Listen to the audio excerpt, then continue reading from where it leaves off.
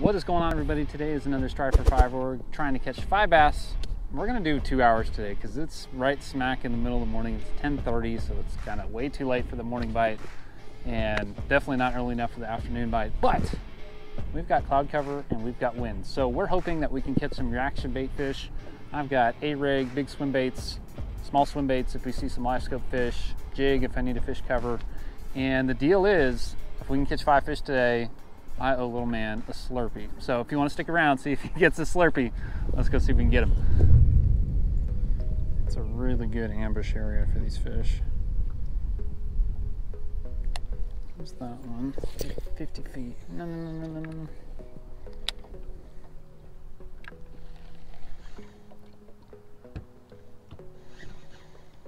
Where are we at? There we are.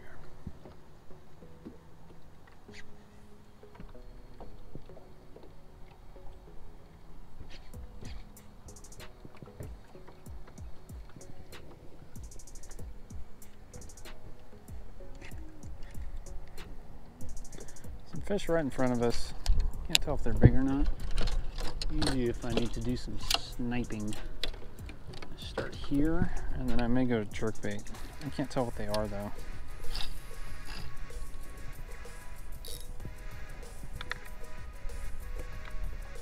Right in front of the boat though, so I might have already spooked him. Kind of like bluegillish. You should know pretty quick.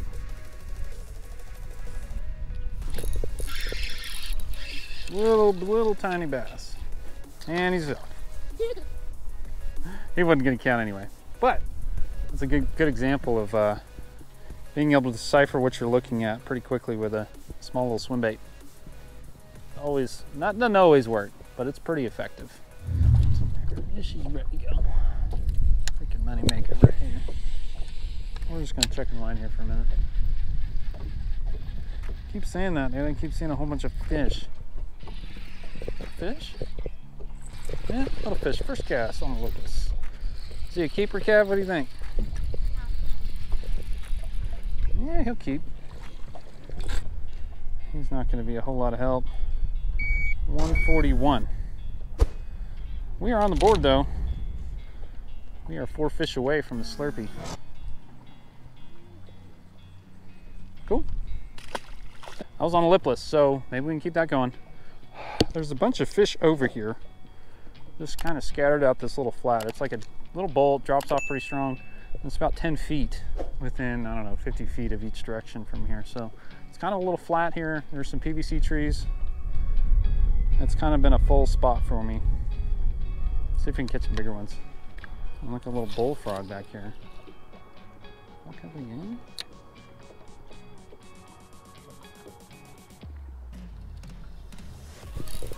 Man, he picked it up on the fall. Nice one. You want it? Alright, fish boy's on it. There you do. And it counts towards your Slurpee, you need it. Come on. Bring him over here. This way.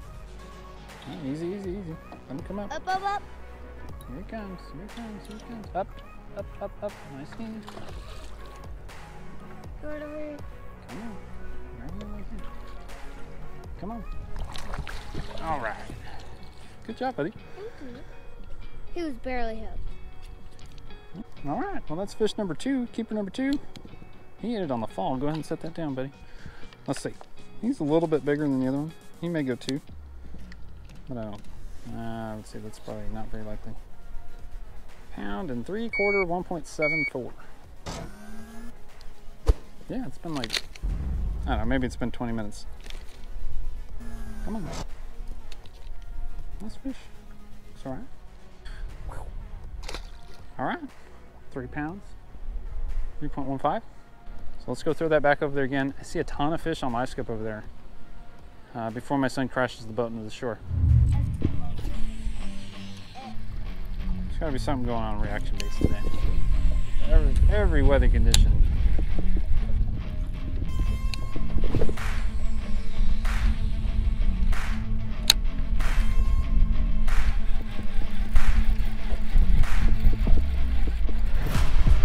There he is. A little bit better. No, it's a little bit bigger. You get the net for me? Or are you gonna reel him in? Some big old head shakes.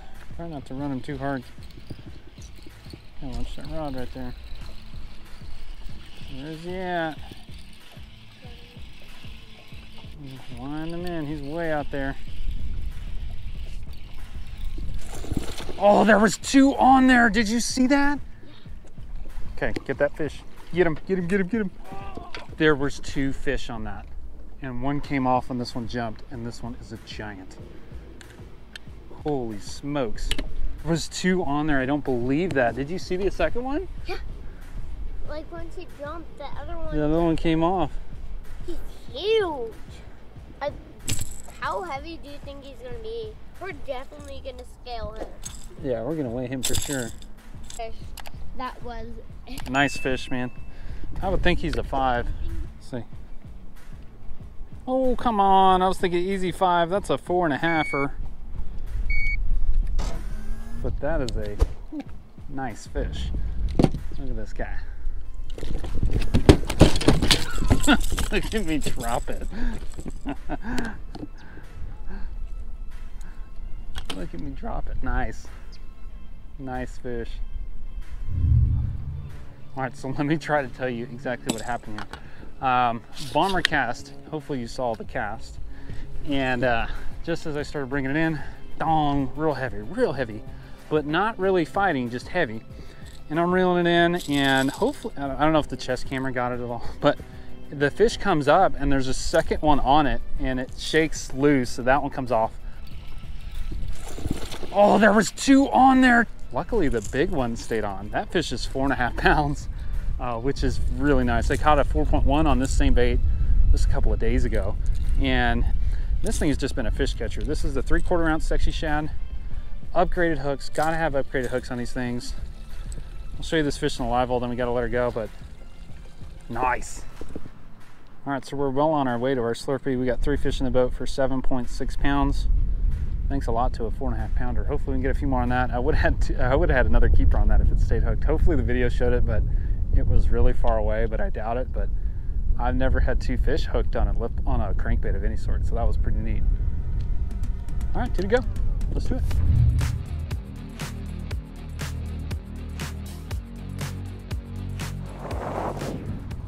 So it's been an hour. Yeah, we're just over an hour in. We've got 3 fish in the boat with 1 big one. Not any bites on this whole side over here, and it is all out of the wind. So hopefully we get a little bit more on windier side and see if that produces a little bit more fish. But we're gonna kind of run through this area that's protected from the wind and make sure there's nothing there. But there is some protected cover over here, so we're gonna fish that a little bit slower. See if we can get 2 more.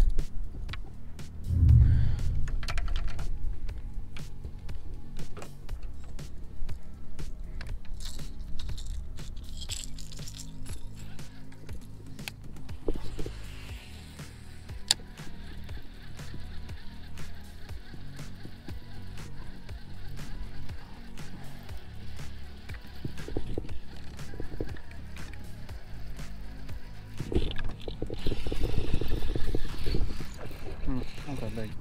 We'll keep though.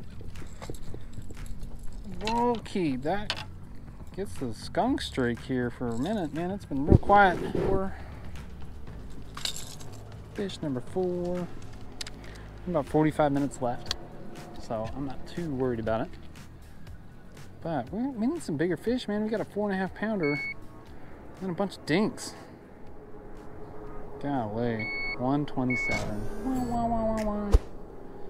He is number 4 though. I'm 1 fish away from owing my son a Slurpee, so let's see if he gets it. Kevin.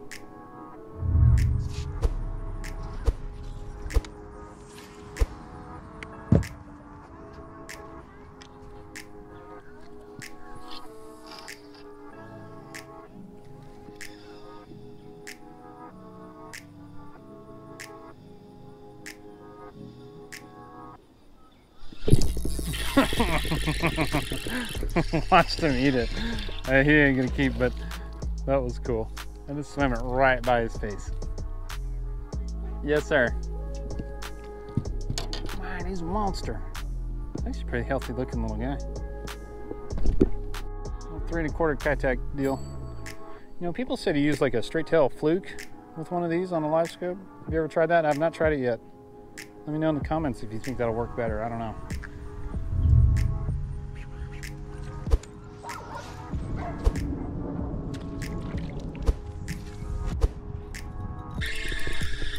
It's gonna be a crappie. Yeah. All right, we're down to 30 minutes. We still need one fish. We are back on the windy side though. Just caught that little crappie on a swim bait. I'm thinking we're gonna get bit here on this lipless, some fast moving bait here in the wind. It's way windier over here. It's even windier than it was earlier, I think. So keep the faith. We got 30 minutes.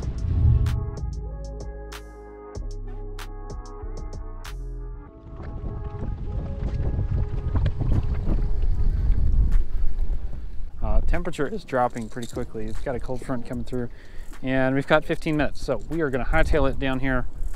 Pretty much just cast and retrieve. Plug and chug. What do we call it? Chuck and wind. Chuck and wind. Let's go. Yeah. Oh my gosh! Get him in the net! Get him in the net! You get away? Nope, not yet.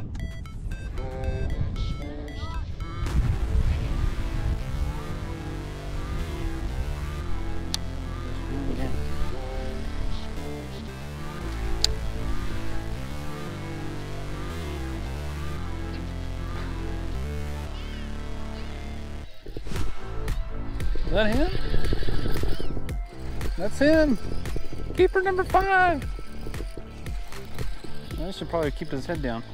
That'd be a good idea. He's coming in. He's coming in. So. Man, he is a dark mamma jamma. Alright, well, she's bleeding pretty good. Or she was. So we're going to move along. But this is fish number 5. Man, just barely too. 156. Man, the sea of 1-pounders.